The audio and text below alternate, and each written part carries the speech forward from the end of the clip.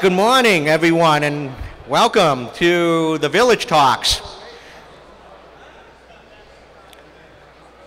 It is now my pleasure to introduce to you the very first talks sponsored by the Packet Hacking Village. It is my honor, but I'd rather not actually speak about this gentleman. But it is absolutely, all I need to say is this. It is absolutely my pleasure to introduce to you D9, that's his handle, D9, who will be speaking on Pwning the Pwners with Mindware. D9, it's all you. All right. Thanks for, getting up early and showing up for the first talk. I'm gonna probably start a little late, but this subject, anybody have any background on it? Well, I'm hoping that you're here because you kind of looked at the abstract. But this subject is kind of interesting, and I'll get into it a little bit more, but the concept of mindware is really an interesting thought, and the theory came out of someone that has no computer background at all. He's actually a psychologist. And what he's talking about is programming of the brain, particularly how that programming affects your ability to make decisions. I'm going to talk a little bit about leveraging that theory and how we can use it to help the defender side of the house. Any defenders in the crowd? All right, defenders. Any attackers or yeah, okay. So this talk is about you, man, and how the defenders are going to own you or pwn you. We'll see. We'll see if that actually happens. I would like some discussion at the very end of this talk, so I'm going to leave some time at the end because I'm looking for some feedback.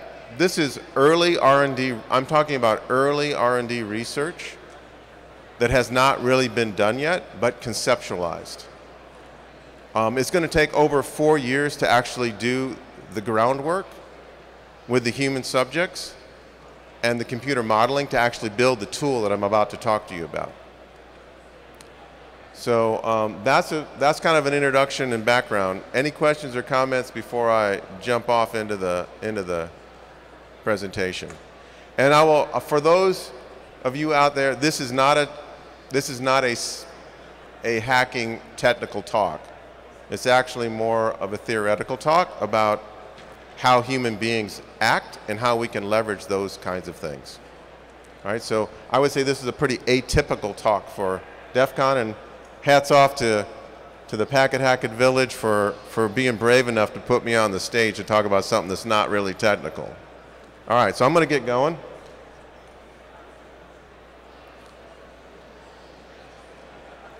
So who am I? Well, for one, I am a bureaucrat. I am not a hacker. I spent 41 years in the government. 3 operational deployments, 1 to Pakistan and Afghanistan at the end of my career, because I'm like, I'm not retiring as a bureaucrat. I need to go out as a warfighter. So, retired colonel, member of the senior executive service, if anybody knows what that is. That's a general officer, flag officer level rank. I was civilian in the Pentagon. This gentleman up here is a Fed too, so I might as well point him out. So if you're playing that game, there he is. I directed training and education for the Department of Defense. I led their Force of the Future working group. I led their cyber workforce development and recruitment workforce as well. I have a doctorate from the University of Pennsylvania. Focus was on hackers, and it really was about the sociology and psychological aspects of what makes a hacker extraordinary. We can talk a little bit about that on the way too. And now I'm an independent AI and cyber researcher for a small R&D company. We're a 501c3. I'm not going to mention the name of the company, but that's what I do now for a living. So, why do I think that this approach, and we'll talk about what this approach is viable? The interesting thing is the defensive community, how much emphasis do you guys place on really understanding the attacker? Yeah, right? So a lot of the solutions on the defensive side are focused on the technology aspects. But the weakest link in an attack is what? Their techniques? No, it's the person, it's the individual, it's the human. So this initiative is really about how do I go after the human? To hell with the technical stuff. Let's mess with the human attacker. How many people have heard of the term cyberpsychology? One. Anybody else? Just because I read it on the slide. Okay. It's a new, when I heard it, I heard it within the last year. My dissertation was in 2018. I did cyberpsychology work and I didn't know it. But it's a new term. And you can see what it's about. And I'll define it later in the presentation. So this, again, like I said, this presentation is academically grounded. It lays out a conceptual R&D design. And it leverages cyberpsychology, AI, and game theory to build a defensive tool to attack the attacker. So there's some foundational research. One of them is called the Tularosa Study. Anybody familiar with this study? Oh, look at that. What do you think about it? What was that? Yeah, I can't hear you, so it's too loud in here. The Tularosa Study was done by the Department of Defense and the Department of Energy. It's the first study that looked at a very large group of proficient red team and tried to mess with their heads. There was 130 participants. It was mostly manual, so they would put them into part task kind of hacking kinds of tasks and ask them to work through it. And then they would plant deception or not deception and tell them that maybe there was deception. So it caused a lot of confusion and frustration and friction on the part of the attackers, because sometimes they're like, is it real or not real? Am I being messed with or not messed with? And it really slowed them down when it came to their ability to achieve the objectives they were asked to achieve. So that's one study. The second one is, and there's at least two, but this is one that I highlight, is this decision-making biases in cyber attackers. So are there very specific sets of biases? And we'll talk a little bit about what those are. The Department of Defense conducted this research. It studied an initial list of biases that affect attackers. The outcome was a list of these kinds of biases, and we'll talk about those also. There's another study that developed a list of over 80 of such biases. And these are important because these are the things we're going to go after when an attacker shows up in our network. We're going to leverage these biases. So, can we turn the prey into the predator? Defensive people, are you happy about that? Do you want to be a wolf or a lamb? So this study really is about saying, guys, stop crouching in the corner, waiting for somebody to do something to you. Take an offensive stance. Go after the attacker. Don't wait for them to act. Control the situation. Make them feel they're in control, but you're really doing it. You can see here that the other thing that's kind of interesting is defenders have home field advantage. You know your network. The attacker may or may not.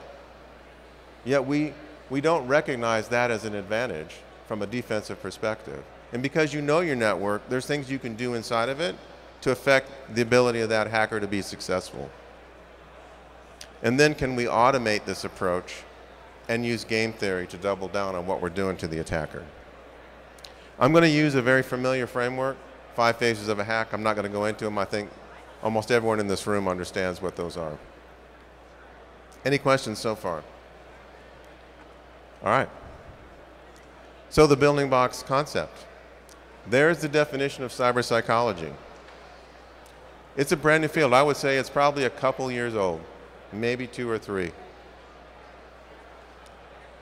But it's really about understanding the human behavior of attackers and how that human behavior can be used to manipulate the attacker or the defender, for that matter. I mean, one could call it social engineering. I'm not sure I wouldn't exactly categorize it as social engineering. I think it's more nuanced than that. Some of the components, this cognitive human bias, this is a subconscious process by which one makes a decision. Many times, and we'll talk about it, many times you don't know why you made that decision, you just make it. That reveals a vulnerability, because those types of decisions, those kind of automatic lizard brain kinds of decisions, emotional based decisions, are vulnerabilities. The other thing we need to talk about is this concept of bias sensors and triggers. The bias sensor is used to detect the cognitive vulnerability in the attacker. And we'll talk about what those are, and I'll take some suggestions from people here. And then the triggers are the things that, once I know what that vulnerability is, how do I manipulate my network or my host operating environment to take advantage of those vulnerabilities and suck the attacker into the things that I want them to look at as opposed to things that they want to look at. So I'm going to hit a little theory. I hope I don't put any of you guys to sleep, and gals. But this is a really interesting theory, and it breaks the way we make decisions up into 3 separate minds. The first one is the autonomous mind.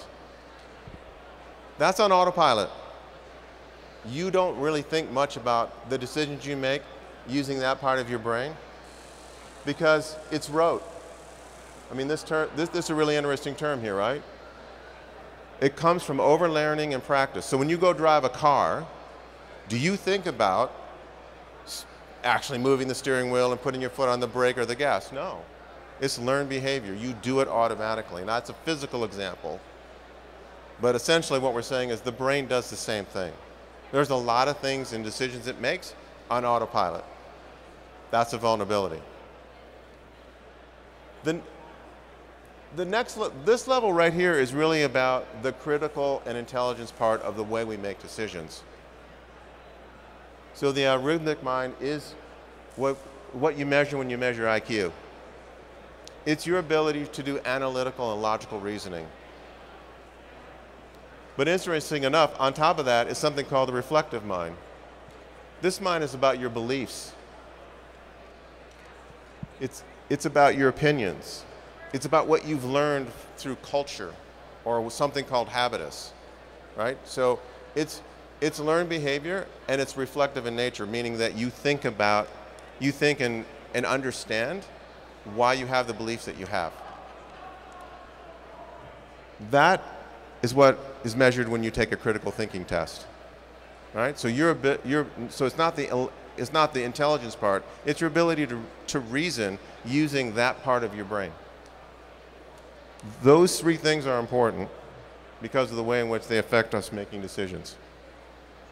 Now, when you go look at this chart, this is interesting, right? So here, sometimes when you're faced with a situation you need to make a decision, you just make a response. You just respond. And you use that automatic part of your brain. However, the algorithmic mind has the ability to override. Right? So how many times have you experienced an emotional event and instead of doing the emotional outburst, you decided not to do that?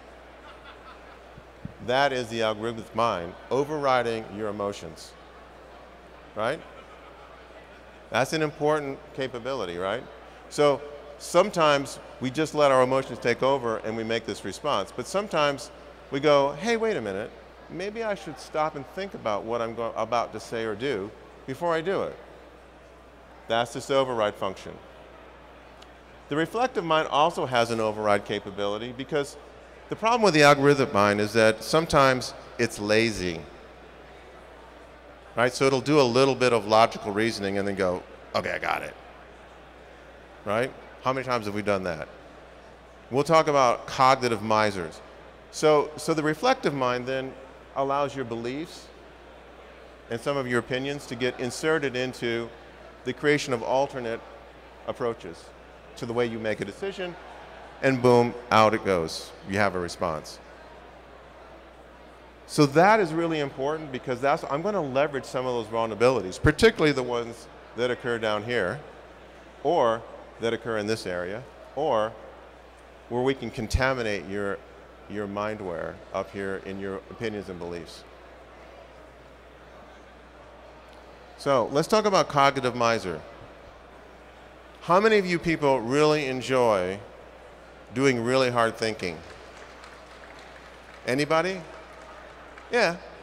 And by the way, that is a trait of a lot of people in this business. That kind of thinking is something they enjoy doing. But even in that process, do you want to work harder than you need to? That's the question. So this cognitive miser concept is really about, like, do I really want to work that hard with the gain that I'm looking to get? So your brain goes, here, let me take some shortcuts. Not full automatic shortcuts, but shortcuts. So sometimes the miser will fail to override the autonomous mind, and you'll just make a decision.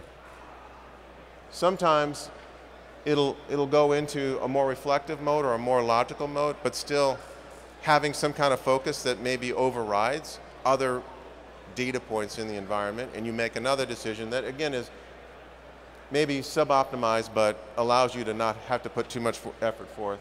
And then finally, we talked about this default to the autonomous mind where it just takes over.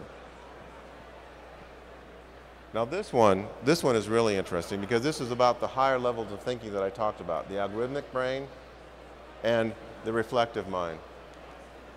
This is a big problem. Mindware contamination. The things that are happening in social media could be categorized by some as mindware contamination. They're going after your beliefs and understandings of things. And they're contaminating your ability for your reflective mind to really use good data to make decisions. That's also a vulnerability. And if you look at what's going on in social media, you can see there's a lot of people that understand that. The mindware gaps is where you don't really know things about your brain that maybe you should know. So again, you make decisions with gaps in your knowledge and your understanding of things. Any questions or comments there? All right, so that's enough theory. So how can I use this as a tool? How can I use the framework I just talked about as a tool, as a defender's tool? Well, in the recon and scan phase, can I draw the attacker into the attack surface with, say, planting a known vulnerability? So there's some honeypot kinds of things here, but could I go, hey, I'm going to put a vulnerability out there for the bad guy to see, or gal, in hopes that they're going to use one of these biases and go, yeah, I got them. I'm in control. So if you look here, I mean, there's a couple of great biases here, right? So this one here is about representativeness, is about using a model without understanding the probability of that model actually producing results, right? So you can go, I believe this is going to be the answer. But the probability of that actually being true is 1 in 100 or 1 in 1,000. But it doesn't matter because you're like, well, I like that model. So that's a bias, right? So if I show you something that goes, hey, this Apache server is vulnerable, they haven't patched it, and you go, I got them. Do you? We'll see. Illusion of control, overestimating your abilities. Believing that you are in control at all times. I was a fighter pilot. We suffered from something called the delusion of determinacy. What does that mean? It means that I went out and did something really, really dangerous, and I believed I could do that really dangerous thing because I could control the dangerous environment. Can I control the dangerous environment? Not really. But I told myself, in my reflective mind, I'm in control, the airplane's not flying me, and I'm going to kill all the bad guys and they're not going to kill me. And you have to tell yourself that in combat, because otherwise they will take over you. It's called the determinacy of, it's called the delusion of determinacy. And it is a delusion, but it's one that you need to cope with the environment you're finding yourself in. Confirmation bias. Not recognizing the outlier data or other data that makes sense and going, I got this, man. I mean, this is the way it always is, and I see it again, so it must be right. I can leverage that. Taking greater risk when you perceive increased risk or safety. That also is something I can manipulate, right? So I can go, oh yeah, it's okay, come on in, I got you, man, you're good. So you take more risk when you probably shouldn't. Aversion to ambiguity, that's something that came out of my research. It's definitely a core soft skill trait of high-end hackers. There is a requirement for structure and understanding.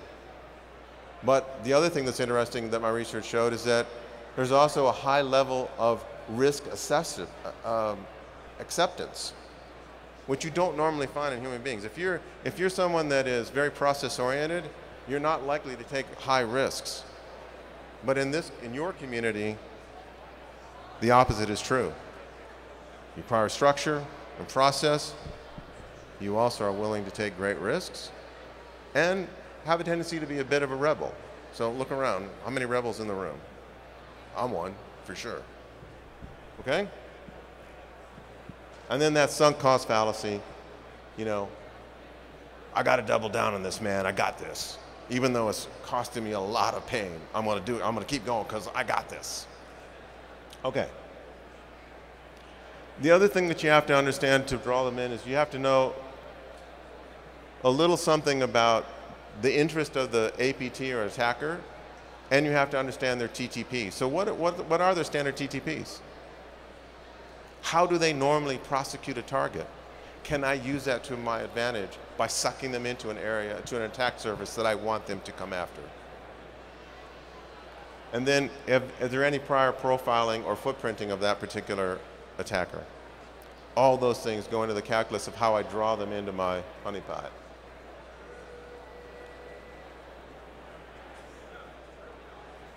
Once you're in, once they come in, I've drawn them in now using the kind of generalized things. I'm now going to put them through an obstacle course. That obstacle course is designed to put them through part task exercises that allow me to suss out their cognitive vulnerability. So are they conducive to loss aversion? Are they conducive to representativeness bias? Are they conducive to this sunk cost or lost gain fallacy? Once I understand those things by putting them through this obstacle course, now I can manipulate the structure of the network to channel them to where I want them to go. I'm also and I can use that to develop these things called cyberpsychology informed defenses, which are combinations of sensors and triggers that I can put in like a routine to go after the attacker once they've gone through my obstacle course and I've identified what their vulnerabilities are. The other thing I'm using is hyper games. Anybody familiar with what a hyper game is? So a hyper game occurs when one player doesn't fully understand all the strategies of the game. So the logic of that is, as the defender, I understand the logic of the game. The attacker doesn't know that I'm pwning them. So that model is an outstanding game logic approach when one side doesn't know the rules as well as the other. So this is an example of how I would a system overview of how I would build this tool. The attacker comes in and does a recon and scan. They find a vulnerability that I planted in there intentionally. And again, it goes back to what are the generalized biases that I can take advantage of? What are the enemy TTPs that I can take advantage of? What are the profiling? What are the cultural habituses of the profile of the person that I think is trying to attack me? And how do I suck them into this particular approach? Once they get, and I'm just going to use this decoy Apache server, and the mission here is an APT has been asked to go after sensitive data about a stealth fighter on a contractor's site, right? So they're coming after me. I don't have to draw them in too badly, so I know they're coming. So it's not so hard for me to go, I kind of know who the APTs are that might want to do that. And so how do I put something out there that's discoverable in their reconnaissance and scanning that draws them into a point of attack that I'd like to see them attack? Once they're in, I would use some type of intrusion token. So I'm not going to rely on the IDS. I'm going to use some type of intrusion token that trips, that tells me they're in the network. And once I know they're in the network, then I channel them off into my obstacle course. And I put them through a series of exercises to suss out those cognitive biases that we just talked about. And once I know what those cognitive biases are, customized to that particular attacker, I can now chart to channel them into the things that I want them to go after.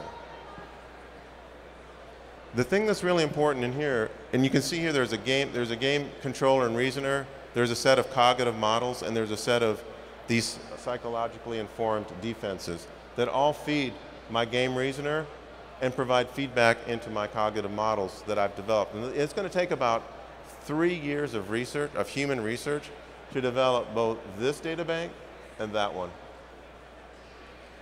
That's what we're looking at right now. But once I have that developed, then my game controller and reasoner controls and rheostats how I apply those psychological defenses based upon the feedback that I'm getting as they proceed through the phases of reconnaissance or phases of a hack, and also what I've learned about them as individuals. Now, the interesting thing is sometimes people come in scripted, right? So I have to break that script. I have to get a human intervention to occur so that I can go after that vulnerability. So that's going to be a hard point. I'll take some feedback on how I might do that. The second thing is, a lot of times a lower-ended APT might be the human at the board, on the keyboard, and when they run into something tough, they're going to bring in someone that's more experienced. So the game controller and reasoner and my obstacle course have to be able to understand that the APT just upped their level of competence and that the vulnerabilities that I thought about exploiting no longer exist for that individual because it's a different person. So that needs to be built into the capability as well. In this particular scenario, there's also a defensive display that tells defenders what's going on, and this is all automated. So you just follow it. As a defender, you're following what it is doing. You can intervene if you want to, but for the most part, this thing is using AI and this game engine to control what's happening to the attacker. As they move laterally in the system and achieve their action on objectives, there's a couple of things we could do. One of them is we can poison the data so they can get some that looks realistic, but for the most part, it's poison, but at their level, they won't be able to determine that. So that requires them to exfiltrate bad data, take them a couple of weeks to analyze it and go, oh, we got screwed, and start all over again. Because the objective here is not to stop the attack, it's to deny or degrade it. To put a cyber penalty on their ability to operate in your network while the defender remains in control of what they're doing. Another thing we've talked about is there's a way in which you can actually show them the real data, but when they go to actually save it and exfiltrate it, it goes to a garbage file, and they exfiltrate garbage. Again, those things will not be determined until after they've had a chance to analyze what they took from your network. So that's basically how this system is conceptualized from an operational view. Now let's go to some questions and comments. So I'll open it up to you. If you could come up to the mic, I think that mic's hot. Come up to the mic and ask your question. and then let's talk about it. So the first question I have here for you, do you think this has implications for future cyber defense? Is this an approach that makes sense to you? Anybody? I'm getting head nods. You got a question? Cool. What do you got? Sure, I'll ask a question. So for certain types of organizations, like if you're a Lockheed or somebody like that, and you have a really detailed knowledge of what an attacker might be going for, most organizations are not in that position. Most organizations are, attackers don't attack organizations, they attack vulnerabilities, and then they just figure out, well, who is attached to this vulnerability and how can I exploit them, right? So that's slightly different if you have your stealth fighter or something that's at stake, but for a lot of organizations in medium to small businesses, they don't have that. Are there tools or ideas in here that are helpful to someone who is going to be attacked by the mob, not by, James Bond? Yeah, so that's a good question, and I will tell you the customer in this particular case was definitely focused on APTs, definitely focused on the kinds of things that APTs are interested in, and it wasn't generally thinking about, well, if I'm just coming in here, if I'm a script kiddie, and am I just coming in here and just trying everything that I can to mess with it and steal something? I mean, that's not exactly the threat they were talking about. I do think there are some things you can do. A script kiddie is kind of hard because they're not really doing much thinking, are they? They're just following a script. They don't know what the hell they're doing. They're just following a script and seeing what happens. I guess, but if those script kiddies are for example, Russian malware operators or people, typically what you'll see is an attack starts with a script kiddie, right? That's your initial access person, right? But they're going to broker that access off to someone else who maybe does have very clear motivations, right?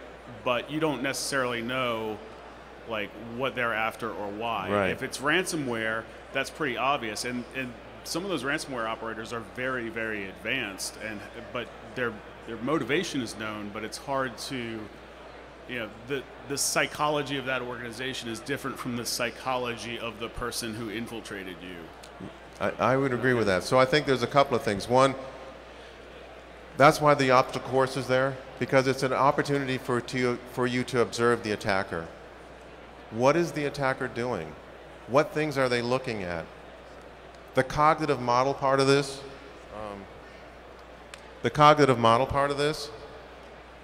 so if you're a ransomware person, that behavior is modeled in here. So if it sees that profile, if it sees what would be the typical kind of TTP, tactic, techniques, and procedures of someone doing ransomware, then that cognitive model talks to the game controller and puts those and pulls those defenses from the logic bank. This is really this is part of the secret sauce. I mean, building those cyber cognitive computational models is not easy. There are some databases that you can use. I think the public-facing ones aren't very good, but there's obviously some others that could be leveraged that would be used to inform this cognitive model. So here's the typical behavior of somebody doing ransomware. All right, likely a ransomware. Let's try something. And then this game controller and reasoner says, well, how did that work? Did I do good? Did I do bad? Are they taking my bait or not taking my bait?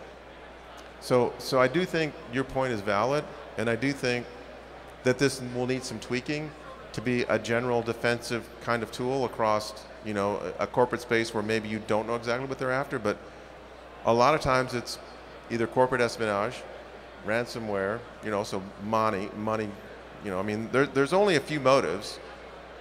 There's a few. There's also some that just because it's there, they want to attack your system. That's a little harder person to deal with because they're just trying to say, well, can I mess with these people? So, but good questions. Thank you.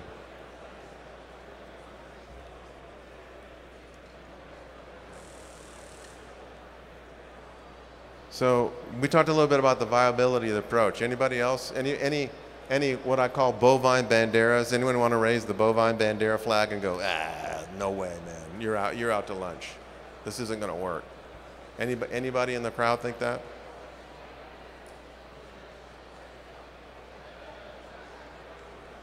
Did I make sense? I mean, what I think about this process is, like a lot of times people do social engineering based on intuition, right? Based on, like, it's like taking a professional football scout and using that person's intuition about talent, or taking the Moneyball route that says, hey man, I can put some logic and reasoning and some algorithms to who I choose. I think this is the same thing. Rather than just leaving it to a random social engineering intuition kind of thing, I can put some science behind it. And I think that science is pretty powerful. And that's kind of the punchline of what my talk is. Like, guys, we can put some science against this if you understand how humans think. You have a good model of that. And then how do you identify vulnerabilities and then leverage those vulnerabilities? That's kind of where, that's the hypothesis here. I think we have a couple years to go before we prove that this can really work or not work. And there's a lot of human experimentation that needs to take place to prove that this really works. Like I said, there's early work that says there's merit, but not enough data, in my opinion, to really build a tool like this. And I wanted to bring this to this audience to kind of feel what, see what you guys think about it. So any other comments or questions? I mean, the last one is, can it be countered? So if you know I'm messing with you, what would be as an attacker, what would be your strategy to counter what I'm doing? Ignore it, right? Ignore it. But you ignored it at your own risk, right? Sir. So, from a community standpoint, an open source standpoint, Can you put the mic a little closer? Yeah, this is a life problem, man. So, from a community standpoint or an open source standpoint, a defender versus attacker, gamifying it globally. Could we as a community do this? Could we as a community make a product or a project that would have value for everybody and still be effective against attackers who are aware of it? So if what I heard you say is that as a community, if you put this in play, is it something that you think that has traction, right? Is that what you're asking? Yeah, basically, if somebody knows they're being gamed and there's a product that they can look under the hood, is it still effective? It's a good question, which is why I put in here, I think once this gets put in play, we are going to have to up our sophistication, right? The simple biases that I talked about, I mean, particularly as you go through the optical course, you go, why the hell am I, what is this? Why am I having to go through these hoops to get to my objective? So I look at it from a psychological standpoint, right? Let's say you're dating somebody and they're cheating on you, but you have no concept that they're cheating on you. You're inherently more trusting, more open, more accepting. However, once you have knowledge that a particular game is being played, your biases change and your ability to be manipulated has changed. So I guess that's kind of why I'm asking. Yeah, so in some ways, what we saw in the Tularosa study is that the attacker didn't know when they were being messed with, which created doubt, self-doubt about what they were doing. And even if it's like saying, you can play the game the other way too. Like, yeah, I got a deception tactic in here and not have one. You still cause the same friction, because now the person, particularly like we talked about, this illusion of control bias that is pretty common in this community, right? And all of a sudden that control is being questioned. It puts friction into the system, and that's really what this is designed to do. It's really about friction, frustration, imposing a cyber penalty on the attacker, not making it so damn easy, and also putting the defender on a more offensive stance. I mean, in my dissertation, I interviewed someone that when an attacker would do an initial scan, and they would see it was a Microsoft system, the next time she saw that attacker in the network, she would purposely send them a Linux prompt. Their freaking heads would explode. They're like, what the hell happened? What's wrong with my tools? Look, I just did this. It's a Microsoft system. Why the hell am I getting a Linux prompt? Right? So she would mess with them. This was 2017, 2018. But she was already doing that. She was, as a defender, she was already taking an offensive stance to mess with the attacker in a really interesting way. All right, I'm getting the hook. You've been a great audience. I'm really happy with the feedback I got, and thanks very much. Take care.